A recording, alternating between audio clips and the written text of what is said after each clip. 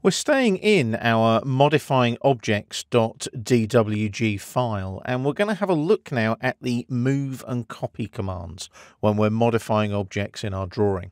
So we're just going to zoom out slightly this time based on where we were in the last video, and we need to be able to see this space up here in the middle of the floor plan. This space here is going to become a work area, and what we need to do is move and copy the desk here and the chair here into that space. Now, don't worry if the desk and the chair look a little small. There's no problem there because we're not going to move them exactly. We just want to get them into this space and then fine-tune it once the objects are there. So, you've got two ways of setting up your move command. You can select an object, like the desk, and right-click, and you'll see that move is on the shortcut menu. I'll just hit escape there a couple of times, or you can go up to the modify panel on the home tab on the ribbon and use move here, and then it'll prompt you to select the objects. Each workflow has its own merits. Personally, I prefer to select an object and then right click like that and select move. Either way, you will be prompted for a base point once you've made your selection. I'm going to use the midpoint snap on the back of the desk there and just drag the desk up into the workspace here, and I'm not going to worry where it's going to go exactly, but I'm going to left click there like so.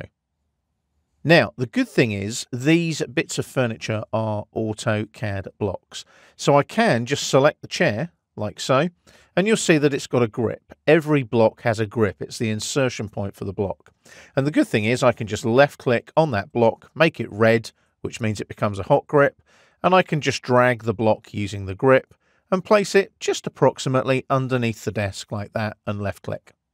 Make sure though when you're using grips, you can see it's still selected, that you hit escape to deselect it.